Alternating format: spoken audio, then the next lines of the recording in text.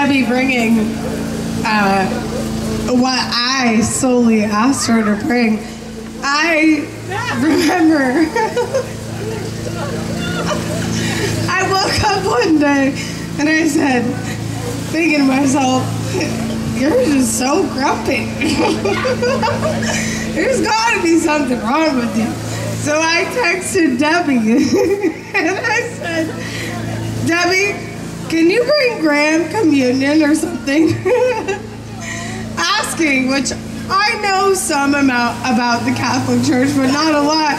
And Debbie says, well, I'm out doing stuff, but I'll come over and bring beers later. And it was so funny because here I am thinking Graham's on her deathbed and Debbie is supplementing with beers. It was phenomenal, you know. And I will say that my grandma would kill me if she saw that last photo with all these pictures of her and all these beers. I'm not an alcoholic. I don't drink that much. But she didn't. She really didn't. But she loved to socially drink. And that's why I put the cheers there. So cheers to her. Does anyone else want to speak?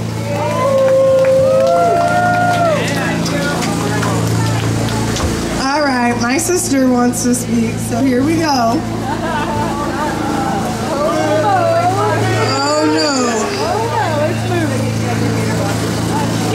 My grandma was literally my best friend, so I don't know, but other than the fact that she was so grumpy all the time if I didn't do what she asked, like literally at the step of her finger, but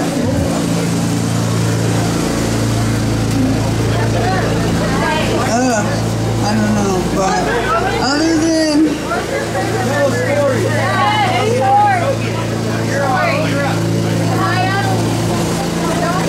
so the last time I was in the hospital with Graham, all she wanted to do was go drink beer with all of her Langan family and like hang out to the deep, literally. And so she was home for a couple days when we got out of Riverbend and we went to, what's that bar called? The Blue, actually no, it was called the Freeloader. We went to the Freeloader and we gambled like almost all of her money. Like swear to God, literally almost all of her money. And she was so satisfied and we came home the next day and she was so sore. But that was what Graham was about, honestly. And she loved all of us. And every time she gambled, she would say someone's name, like Kai's or Gray's or Braylon's or any of her grandchildren's names. She'd be like, I want to win for these people. And sometimes we would and sometimes we wouldn't. But most of the time we wouldn't. So we gambled for nobody, but we tried in the end. But yeah. She was literally my best friend, and I hope everyone's enjoyed her drunken company and everything that she can bring us. So I hope everyone can enjoy their food and drinks on her. I will tag team Mariah's description. So the last time Graham went to gamble, which if anybody knows Agnes Langan, she's feeling lucky. She's in it to win it, you know. Even if she's down for the count, she's gonna try till the last set she planned, and then it's done. It's all over with. It's not worth it anymore. But I'd been asking her, oh, you wanna go to your doctor? We could stop after the doctor. We can gamble. Oh no, I'm on antibiotics. I'm on antibiotics. And I said, do antibiotics stop you from gambling? So I convinced her a couple times. But the last time she gambled was with my sister, and I envy her for it. Because Mariah sent me a picture, said me and Grandma are going out.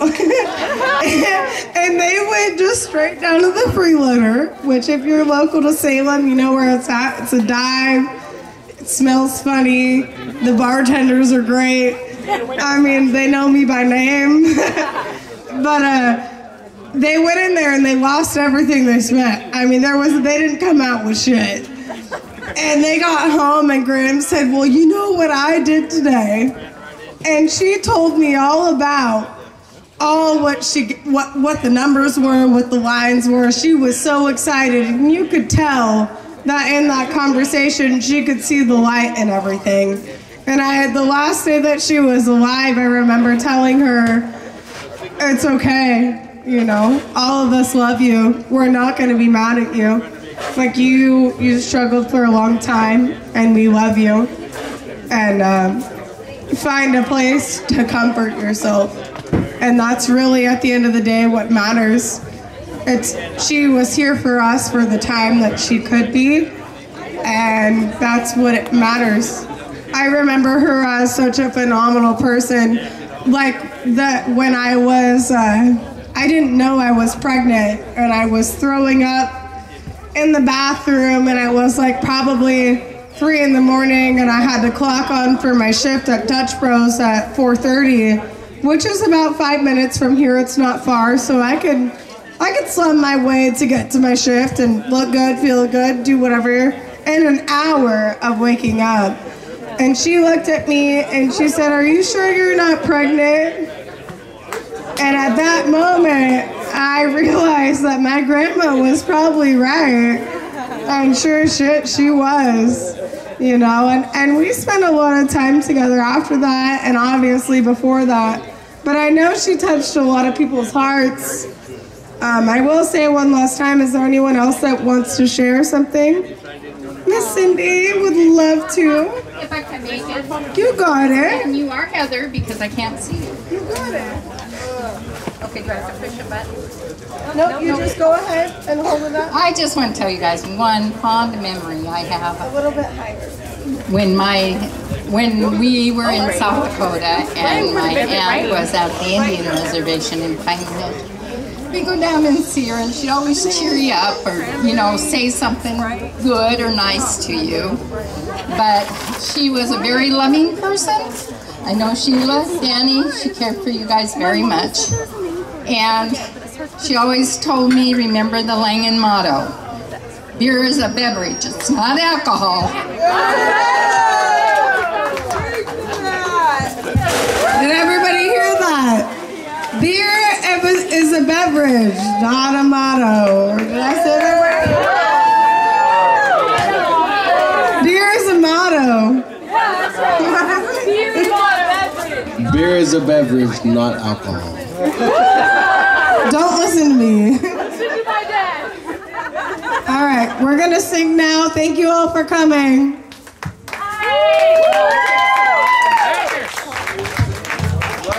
Here's a motto, not a beverage.